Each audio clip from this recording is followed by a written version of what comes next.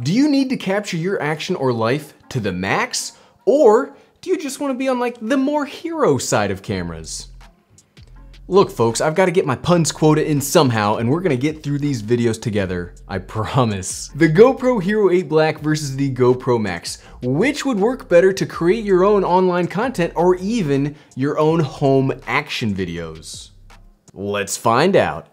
What's up everyone, I'm the Everyday Dad, and if I can figure it out, you can figure it out. At first glance, I get it, at first glance, these don't actually look like two comparable cameras. I mean, look at them. They look so much different. One is a more traditional style action camera with all the accoutrement of that staple pioneered by GoPro.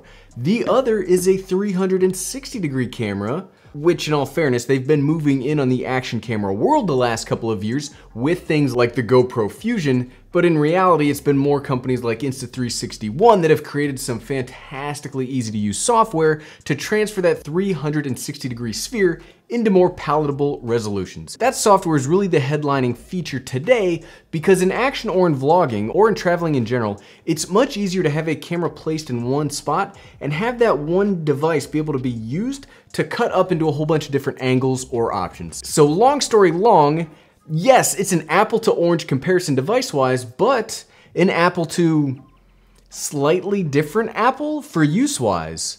Make sense? Well, either way, we're doing it. As these are action cameras, we here on The Everyday Dad, we have a very specific criteria for judging them.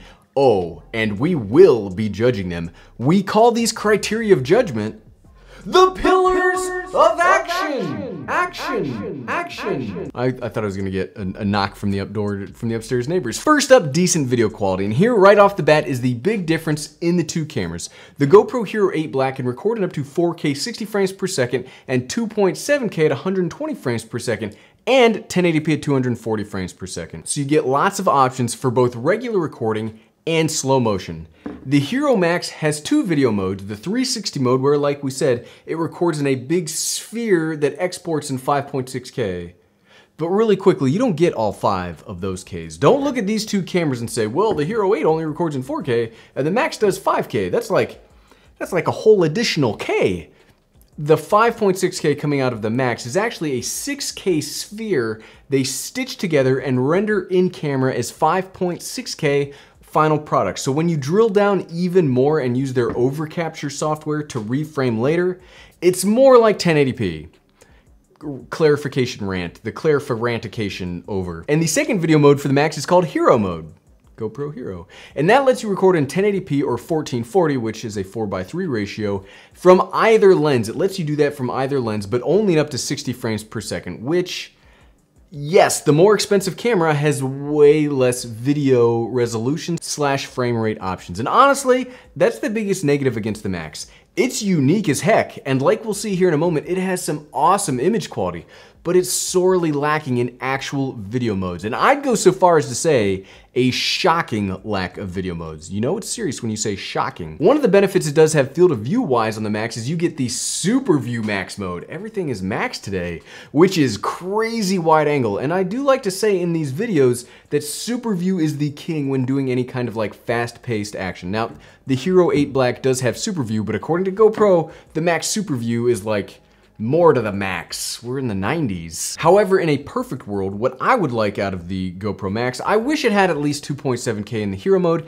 and at least 120 frames per second. Now, I get it that there are more processing demands on the camera, and I'm willing to give up the 4K 60, I'm willing to give up the 1080p 240, but 1080p on a camera this expensive? That's pretty meh. But straight up image quality wise, coming out of both cameras, they do look really darn good. And honestly, I'm hard pressed to tell the actual difference between the two in a straight up side-by-side comparison between the 4K on the Hero 8 Black and the 1080p on the Hero Max. And that's when I'm comparing on my Retina display on my brand new MacBook Pro 16-inch. It's got a beautiful display, and even on that high-end display, I cannot tell the difference. And if I cannot tell the difference there, I promise you that y'all, watching this after it's been rendered through Final Cut Pro X and then uploaded and compressed onto YouTube, I would guarantee that you will not be able to see a resolution difference. The difference you might see, and I do think there is a slight difference in the image quality we'll see throughout this video, but that's gonna come down to how the auto white balance, because I had these both set to auto white balance for the entirety of this video, how the individual camera decided to balance each specific shot.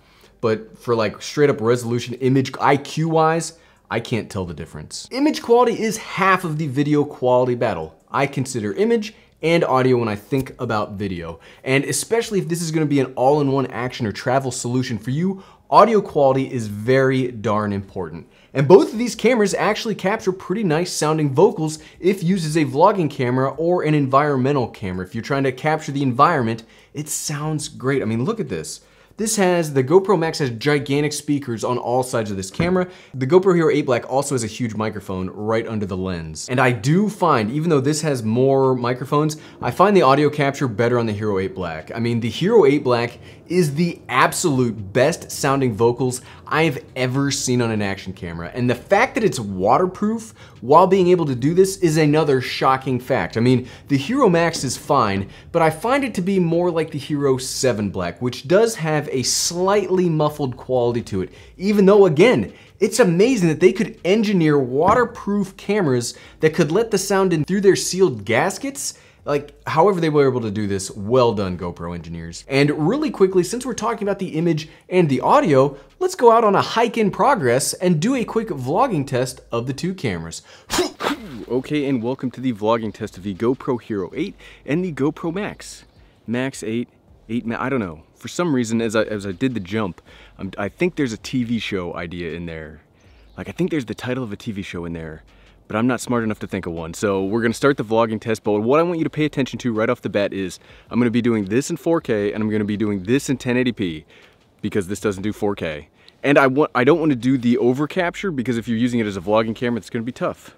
But I want you to let me know in the comments if you can even tell a difference between the 1080p and the 4K. Beep, beep. It was already going, I just made the beeping sound, so whoa. Okay, this is the vlogging test of the two cameras, the GoPro Hero Max and the GoPro Hero 8 Black. Now, something that I've noticed over the last few days of using both cameras is the stabilization of the GoPro Max is insane. It is crazy. It is probably, as I'm falling over these trees right here, it is probably the best stabilization I've ever seen on a camera. Like, it is crazy. I'm sure I've already shown you like clips of me running with it where it is straight stable. Like, there is no problem with the camera at all. Like, it's nuts. It is, I know we're talking about the stabilization a lot, and there's a whole section that's gonna be dedicated to the stabilization here in a little bit, but like for vlogging, it has the horizon leveling, so even when we're in hero mode right now, and what hero mode is where it uses one of the lens instead of the other lens. So you see we've got both lenses, but in hero mode, it only uses one as opposed to the other, so you can actually switch between the two. And in hero mode, it does 1080p. How's that light looking behind you? We have these set to the exact same settings except the 4K like I mentioned earlier. The audio is coming straight out of both cameras. I've also found the audio on both cameras to be amazing. The microphone here, let me show you the microphone. Can you see that? The microphone on the, nope, there's a shadow. The microphone on the GoPro Max is gigantic. I mean, look, the one on the Hero 8 is big too, but it's not the same. It's not the same. But yeah, this is the vlogging test. I do think either camera would be fantastic as a vlogging camera. The big difference, obviously, is the GoPro Hero Max. If you're using the Hero mode, you've got the front-facing screen, so you can frame yourself, you can see your exposure, and it does work really well. Like, I gotta be honest, I started off, I was kind of like the Hero 8 I do think is good. Do I think it's good enough to recommend over the Hero 7? You've seen my video. I think the Hero 8 is a fine camera, but it's not really an action camera. The Hero Max I think is actually, like, as we're out here vlogging, I think it's the better vlogging camera. I really do. The stabilization's great. The 1080p, yeah, whatever. But the image quality is never like the best you're gonna get on an action camera. But man, that screen really helps out. Okay, that's enough jaw jacking at the camera. I'm gonna go back and continue my hike out here on this gorgeous day. It's beautiful out here. This is like the best day we've had in weeks. So I'm excited to get back out here on the trail. You go back to the studio and then we'll be back out here to talk in just a minute. Yeah, I'm really impressed with the video quality of these guys. Like, the video quality is great. Next up at the pillars is the most important one, durability. An action camera is only as good as its ability to survive that action, straight up. If you are an action camera that can't take a hit, you might as well bring a cell phone. And when I say you, I mean me. Like, why would I not just use my iPhone instead of paying extra for one of these cameras? So durability is the single most important aspect of an action camera because frankly, the only reason that I don't use my cell phone is I don't want to break it. And physically, both the Hero 8 Black and the Hero Max are made of very similar materials. They are both waterproof without a case and have very robust frames and structures to ensure even a drop or fall won't put it out of commission. Heck, I've got a video breaking one of the GoPro Hero 7 variants, and it took a heck of a lot of punishment, and it actually, even after we beat the crap out of it and it just like shattered, it never stopped recording video. So GoPros are tough, but I am gonna give the durability to the Max for one major reason. Both of these cameras have lenses that don't have removable lens covers. The Hero 8 does have a lens protector, but honestly, why even have it, since if this gets scratched or broken, it's basically the same thing as breaking the lens on the Hero Max. Why I'm giving this to the Max is simple. Included in the box at no extra fee are 2 sets of protectors for the lenses. You get like a travel plastic cap and you get actual see-through caps. You can put them on and take them off if you're gonna be in an action environment, and that's huge. That's huge. You might say, everyday dad, you're being too hard on the 8 and you could buy an additional protector and cover the glass that way. Yes, I absolutely could, but that's an extra cost. These protectors with the Max are not an additional cost. That is a cost incurred by GoPro putting it with them, and so they are incurring the risk of damaging their design. They're not making us go out of pocket and pay for the cost of the risk through their design on the Hero 8 Black. Like this, you don't have to agree with me, but my mind isn't changing on this. GoPro should include some way to protect this lens straight out of the box. They did it on the Max, they should do it here too. And the next pillar is ease of use. If you are creating quick and consistent content, or you're on a mountain bike in the backcountry, you need a camera that can be easily and reliably used. So let's rejoin Happy Ted. You see how happy he was being outside? I let him outdoors once. And let's join him outdoors again while he's happy to discuss ease of use. They both have the same GoPro menu system. They both have the same GoPro like user interface. The GoPro Hero Max does have less like options than the Hero 8 Black, but they are very similar in ease of use. There's 2 big differences in ease of use between the 2 cameras. One, like we already talked about during the vlogging test, the Hero Max has this gigantic screen in the front, so if you are vlogging, if you are recording something while you are in front of the camera, it is much easier to make sure that you get it right because you've got that gigantic screen. One of the things that GoPro did with the Hero 8, and it looks like they kind of have it activated on the Max, but I can't find a way to add them, is very quick menu profiles. So I've been using these out and about for running and hiking, all that, and when you're out doing action, you don't necessarily want to beep, beep, beep, scroll to this setting, scroll to this setting, scroll to this setting. We generally have what, like 3 or 4 big settings that we always use. And on the Hero 8, it's really easy to switch between the 2. You just turn it on, flip, flip, flip, you're done. When you have a camera like the Hero Max, you do have to go into each individual setting. Then you have to change the resolution, you have to change the frame rate, which is nice because as we already talked about in image quality, there are way less resolutions on the Max than the 8, so that makes it easier, right? But I do think that the overall ease of use, minus the screen, this screen helps out an awful lot. Don't let me, like, I'm not trying to say it doesn't, but I do think the quick menu settings on the Hero 8, especially if you're gonna be using this as an action camera, you're gonna be using it as an out and about camera, the Hero 8 is much easier to use. Oh great, hooray, we're back to the humdrum of the indoors. I love hiking. The next pillar is important, but it's one that doesn't really apply evenly here, as they are both 2 different styles of cameras. So my video was thwarted by my own comparison structure. Curse you, me? Compatibility with GoPro style mounts and accessories. Both cameras are GoPros and both are totally new body designs from the company. The Max is smaller and more compact than its predecessor, the Fusion, and the 8 is taller than the Hero 7, so neither of these has an advantage of being able to use a pre-existing ecosystem of cages or frames or anything like that. So they're basically starting over from scratch. Now, I will say that each of them has the built-in mounting bracket system that I do think adds a single point of failure to the camera breakability-wise. I absolutely love these for convenience. Like, oh, I love them. And on the Hero Max, it does look like an easier operation to change them if they do get broken. So yeah, quick section, which is awesome because we've got more exciting stuff to cover. And the final, but the really, like the one that GoPro really brought to the overall market and continues to refine like every single, they impress me every single time, stabilization. So right now, again, we're on both cameras and I figured the best way to talk about stabilization is to show it to you, right? How novel.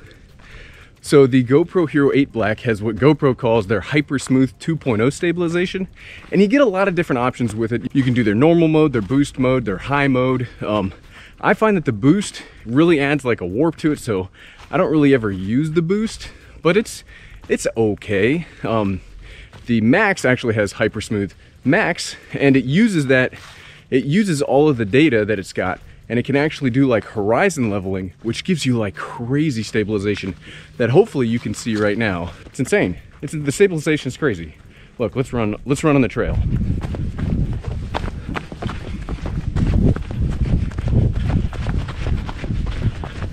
I mean, it's nuts, right? I can't see it, you can see it, but if it's like it was when I was out running the other day, it's crazy. Right? It's insane. It's insane. Okay. But at the end of the day, so what, right? If you were looking for a do-it-all outside camera, which of these two should you get? If GoPro puts 2.7K and 120 frames per second on the Max, this will be the perfect outside camera. Hands down, the stabilization is insane, the image quality is great, and the front-facing screen is very, very useful. But it's 2019, and it's hard to ask somebody to pay $500 for a 1080p camera when you could go buy an iPhone 11 for $700 and get much more and many more usable video features. However, if we're talking about like today, the day the video is released, I think the GoPro 8 right now is the better outdoor camera. It comes with more functionality for video, better slow motion, a little bit better audio, and while it is expensive for an action camera, it's more reasonably priced than the Max. The one thing I will say though, if you get the GoPro Hero 8, until GoPro remedies this, we'll have to buy some kind of screen protector for this because you don't want to lose the whole camera because it gets scratched. But I do recommend this if you are looking for an all-in-one camera. It actually is pretty good. And if you liked this video, I bet you'd actually like to see the video of the unboxing of the GoPro Max where we talk about all the fancy things that come with it. Click here to join in on the fun. Click, click, click, click, click, click, click, click, click, click, click. We really need to come up with a clicking song or something. Thanks for watching.